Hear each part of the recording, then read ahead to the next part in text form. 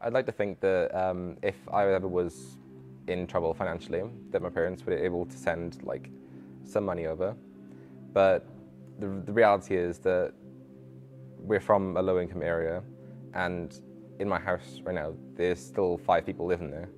So they physically can't spare the money to send to me. So the financial assistance from Cardiff University has made the world of a difference. My name is Craig Thompson, and I'm studying computer science at Cardiff University. I grew up in a town called Vale, which is not too far from Cardiff, and it's not as fancy as Cardiff, but it's not a bad place to grow up.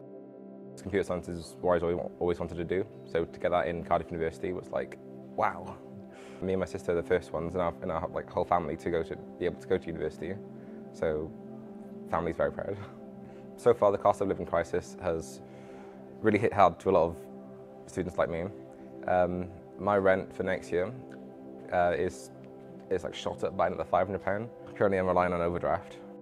From receiving the financial support, it's actually helped me a lot, like do better in school. I signed up to do a bachelor's course, and in my first 2 years, I've managed to achieve a first in both years. So my plan now is to continue my studies on and do a master's as well. And because I've had the financial support, I've been able to have the time, which allowed me to get the grades. I was able to clear up more time in my schedule to be able to do an outreach program called Technocamps, where they go to primary schools and secondary schools and help them like teach coding, and it increases their interest in STEM and potentially going to university and further development in their skills.